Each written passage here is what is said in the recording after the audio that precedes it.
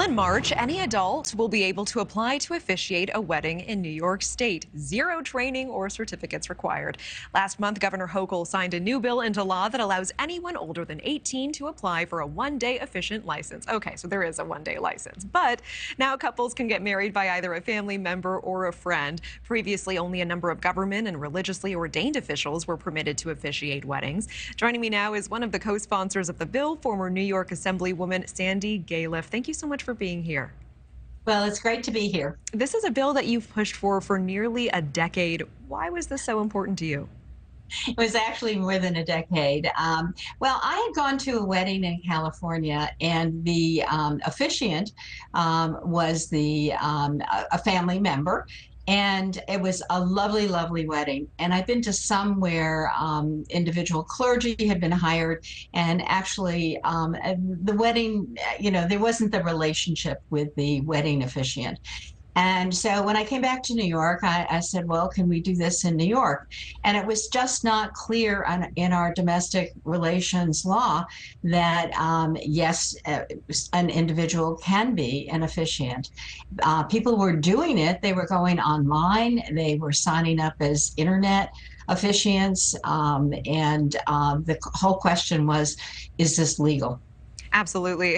I'm also from California, and so many of the weddings I've been to have been what you've described. I'm just imagining standing there if my father or my mom were officiating. I feel like I would just be bawling the entire time, but it is a lovely option.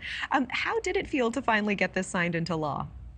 Well, it was so exciting, when the governor signed it. It was actually one of my last bills. I've just ended my term in the New York State Assembly, and it was my last bill at, like 5:30 in the morning. And I was excited to get it done, and then I was excited that the governor had signed it, because I think what it does, it allows people the opportunity to have choices. And, has been recommended that maybe 43% of the people getting married today are actually using family or relatives. And the whole question is legality. We want to be sure in New York that what we're doing is legal, and that the wedding is really official, and there are no problems that come down the line later on. So I was delighted. I think it's wonderful, because not everybody wants a religious wedding or can't participate in a religious wedding for various reasons. So this is just a wonderful option. Sure. And we do want to congratulate you for retiring after 43 years of public service as a New York Assemblywoman.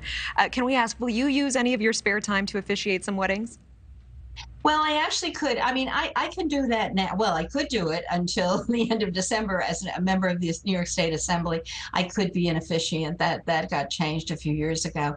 If somebody would ask me to be an officiant, I would really like to do that, because I know that I'd be doing it legally, not signing up on the internet to be an officiant. So she's open to it. You heard it here. The requests will be coming in. Assemblywoman Right. Sandy Galiff, this was a pleasure. Thank you so much for joining us. Well, happy weddings to everybody. Happy weddings. Thank you.